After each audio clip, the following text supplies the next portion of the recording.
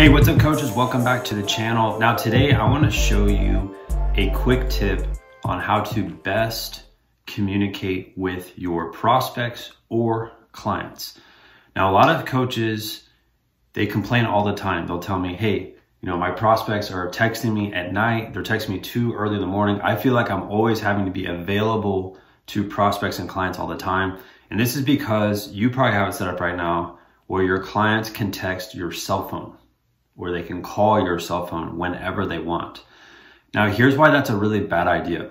It's because you're never gonna be able to have a clean break between your personal life and your business. So many years ago, I found Google Voice. This is something that is free that you can use. All you do is literally just go to Google, type in Google Voice, set up a free account. So you get a free phone number there. It's gonna let you text people, call people, people can leave you voicemails, and this can help you set up a professional phone number for your business versus people calling or texting your cell phone.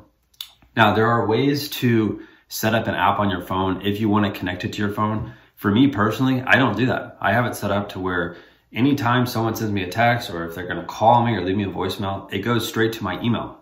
So this way, when I log into my computer, I can manage everything on Google Voice from my computer instead of having anything on my phone.